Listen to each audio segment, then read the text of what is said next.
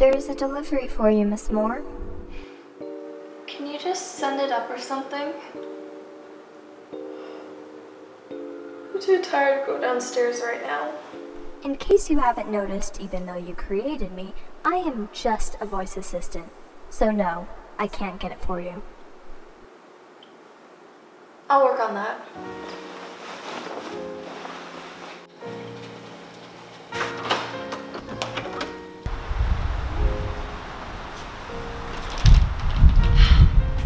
Here I go again.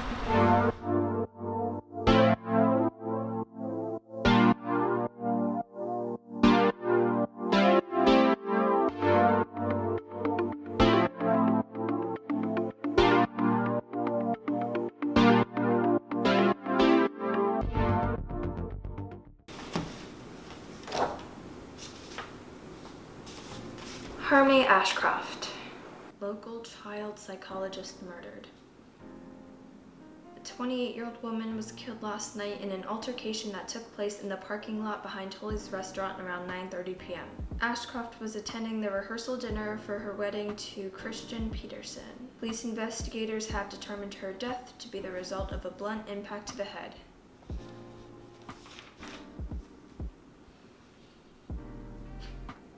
Of course this would happen in a place called Riverdale.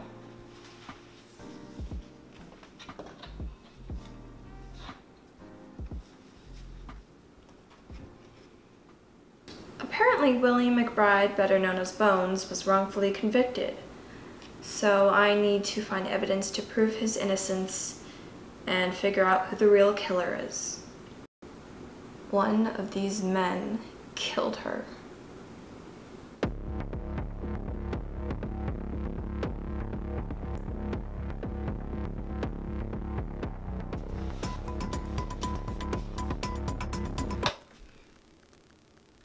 What the hell?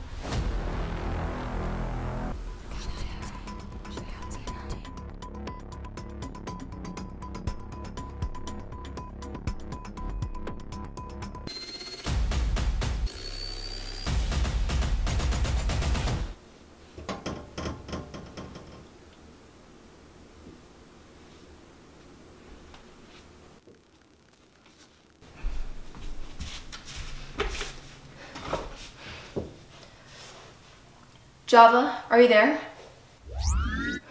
What do you need my assistance with? I don't exactly know how to explain this, but there were these black veins on my arm, and my eyes, they were all like demon-like. J.A.V.A? When was the last time you slept? First of all, that's irrelevant. Second of all, I'm not delirious or crazy. Something happened to me. Shall I run a scan to check for any abnormalities? Yeah. I haven't done one of these before, so what should I... That was easy. Well, am I going insane or is there something wrong with me? J.A.V.A. There are no physical abnormalities. You emphasized on physical. What did you find? It seems that I've discovered something, but I don't think it is wise to tell you. What? Why? I'm afraid I can't tell you that either. J.A.V.A, I swear to God, if you don't tell me what you know... I don't know where I was going with that, but come on! I have a right to know what you found out about me. I did not know an AI could sigh. Don't say I didn't warn you. It seems that you are not from Earth. And you also have powers. So I'm an alien. Wait. J.A.V.A, do you know what powers I have? Jerk. Tully's restaurant, the alley, Harmony, witness photos, Harmony as a kid, her engagement ring, which was found in Bones' possession, leading to his arrest. I just need to prove his innocence and find her killer. We have 4 suspects. Christian Peterson, the fiance. Rex Ratliff, the stalker. Andy Allen, the best friend. And Derek Sivers, the angry dad.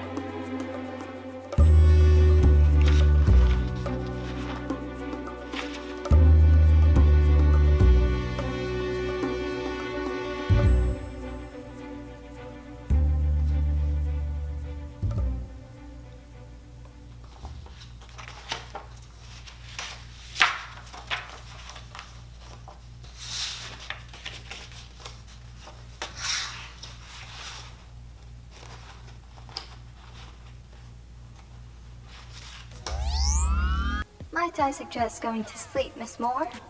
Well, look who's back. I'm serious. You should go to sleep. Maybe I could go to sleep if you just told me what my powers were. Now is not a good time. How about we schedule it for tomorrow at noon? Good night, Miss Moore. Okay, I need to build a timeline.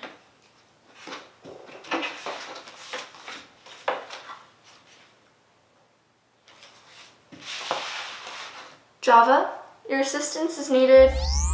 What do you need my help with? Do I detect some sarcasm in your tone?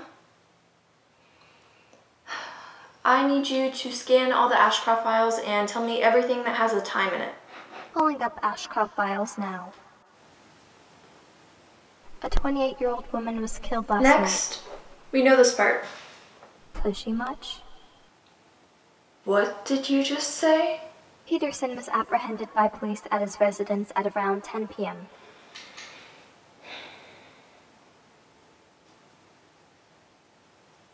Riverdale Schools is considering a switch to the bounds calendar and to host a meeting at 7 p.m. Next, something more relevant. The Riverdale Marina will be holding its annual vote. Now you're just messing with me at this point. And the traffic resumed across the bridge by 9:45 p.m. Wait.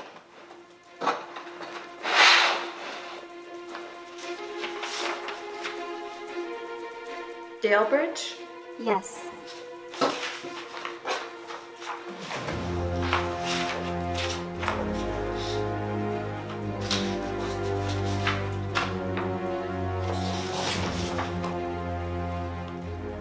McBride left Rambo's bar at 9 p.m. according to witness statements. Where are you going with this? Tully's restaurant is across the river. So, if the bridge was closed until 9:45 p.m., then it would have been impossible for Mr. McBride to have gotten to the restaurant to kill Miss Ashcroft and then cross the bridge again to go to Grant Park. Exactly.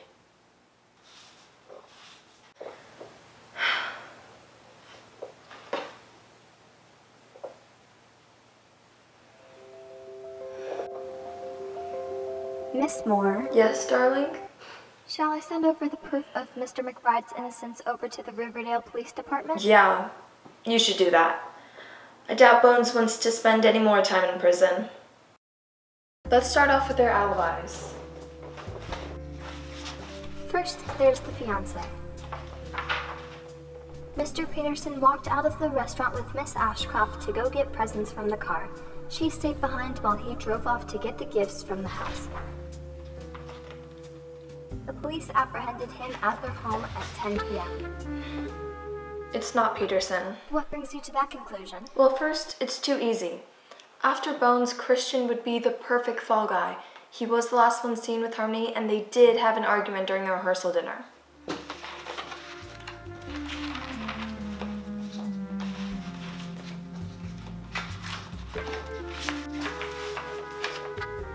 Plus, how would he have had enough time to kill Harmony, drive over the Dale Bridge, which was closed, plant the ring on McBride, drive over the bridge again, get to his house, and be in it before the police apprehended him at 10? You have a good point. That would narrow us down to 3 suspects.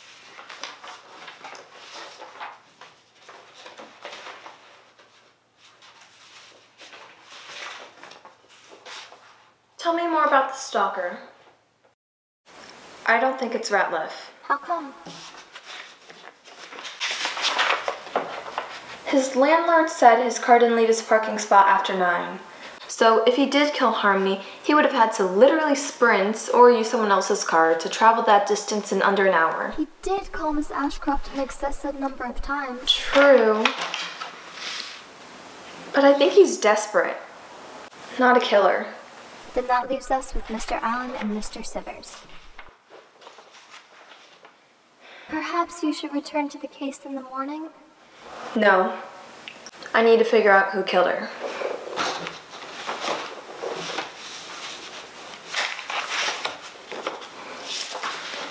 Tell me about Andy Allen and Derek Sivers. So, the motive is either love or revenge. Sivers was boating with Admiral Joseph Arthurson from 8:30 to 10:30 p.m. So unless the Admiral was lying, he's clean. Which means you, Mr. Allen, are my #1 suspect. Chad Highsmith mentions how his father told him that most murders are really more about love than hate. Then maybe it's not a coincidence that Miss Ashcroft was killed the night before she got married. Perhaps not.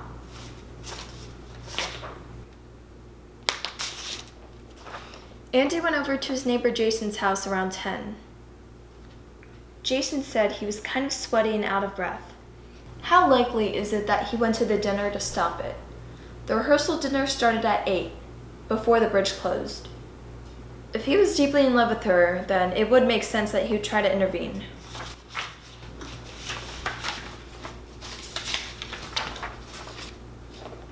Plus, Grant Park is on his way home from Tully's.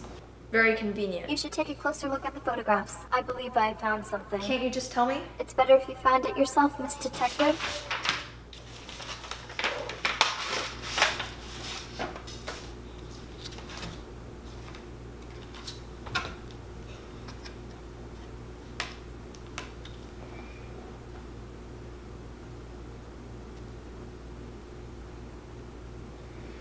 The license plate number in this photo is 644435. And Andy Allen's license plate number is 644435. My wonderful J.A.V.A, you are brilliant. You should send this over to Riverdale PD and go to sleep. Better idea. How about you send this over to Riverdale PD while I go to sleep? Already sent. Good night, J.A.V.A. Good morning. You have a letter.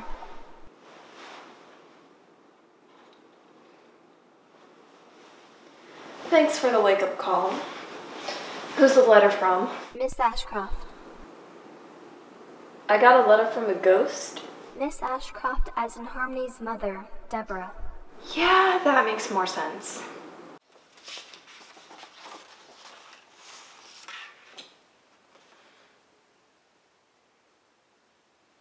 My night in AI form, do you think you can sum this up for me?